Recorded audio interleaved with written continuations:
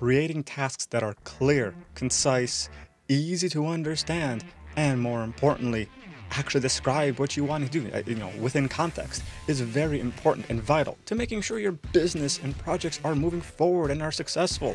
So in today's Morning for Visionaries, we're going over just that, how to set up tasks that are clear, concise, to the point, and all these things. The biggest and most important thing people really forget about tasks and project management systems are that they are here really to help you communicate what you need to be done. Of course, you need to tell people what's going to be done, but just telling them isn't right. Well, it's a good step. The problem is that you need to do more than just tell them what. You have to describe what it needs to be done, how it needs to be done in some cases, what's the context for these things.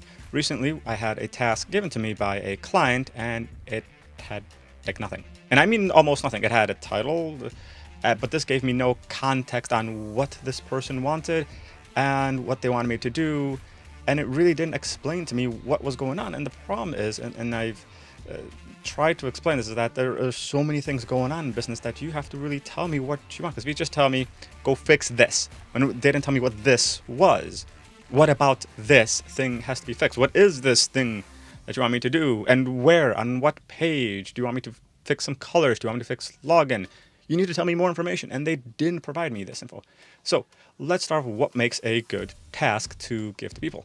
Of course, this depends on what you're doing in business, who you're talking to, how you're set up, and all these things, of course.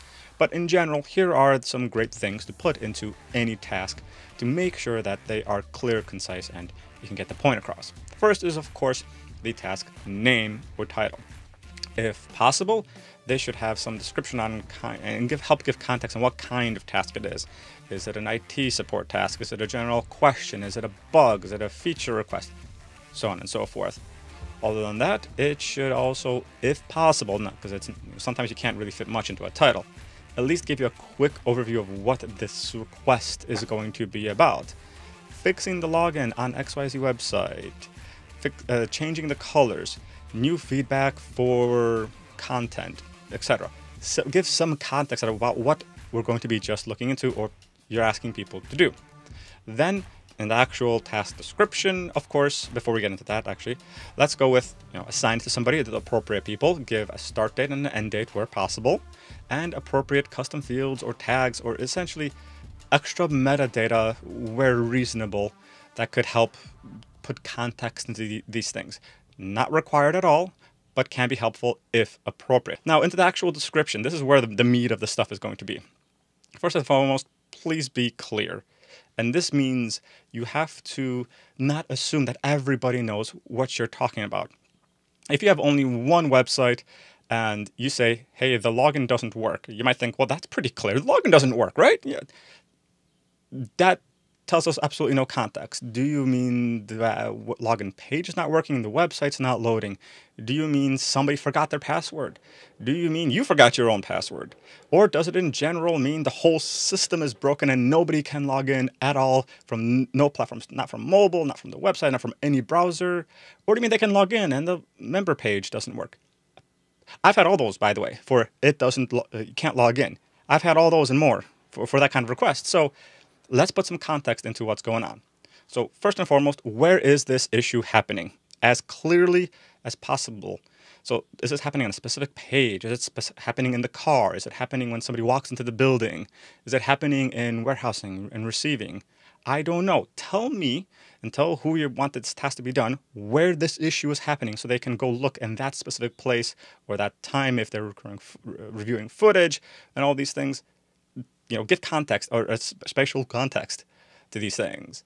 Then, of course, there's also the, if appropriate, because it's not always, what are the steps to recreate the issue or what has happened to lead up to this issue happening or this thing that needs to be changed or tweaked.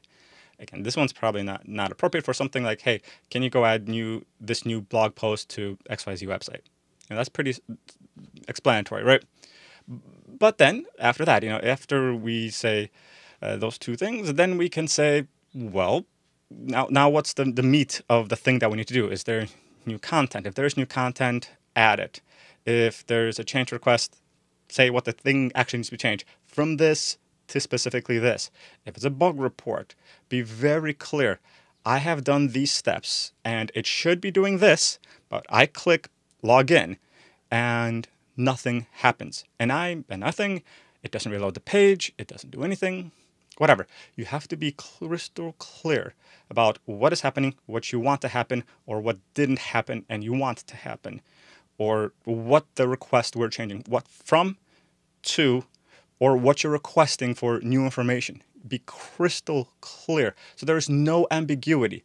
You might think I know everything and my team members know everything as well. Well, they might not. They might have 500 tasks that they're working on.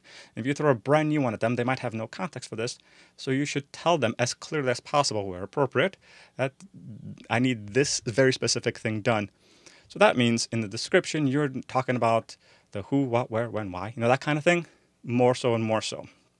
Now, after you have the how to reproduce the issue, what is the context of this issue, and the meat, the description of this issue, then where possible, what you would like to happen next, and how to follow up. So this one's kind of important because a lot of people forget that once you do a task, you have to tell somebody that this task is done, right? So what should happen next? So let's assume this is a bug report. So we've done, you fixed the bug. What should happen next, right? Should we notify the client? Should we just add it to the change log? Should we mark it in the bug system that it's now fixed? What needs to happen after this thing has been done or addressed? What should happen next? Should we notify somebody? And all these fun things. Write that down. Now, here's the fun thing. After you have all those 4 pieces, what happens before, what's the context of this, what needs to be done, and what to do afterwards, some of these pieces can be changed into subtasks. What I mean by this, where appropriate, this should include, hey, this task has been assigned appropriately. Everybody this task has been received. That might be going a little bit crazy, but there is a place for, hey, I have received your request, and I acknowledge that I have received your request.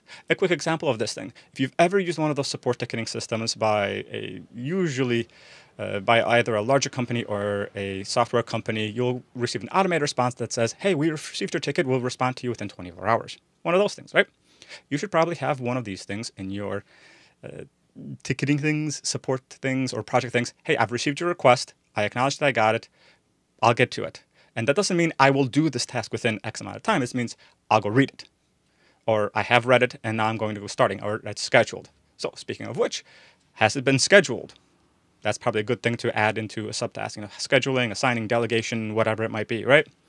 Then there's doing of said task, and you might create subtasks within those things that somebody says, hey, there are now 3 subtasks to do, because these templates of support tasks, whatever you want to call them, there's a standard thing.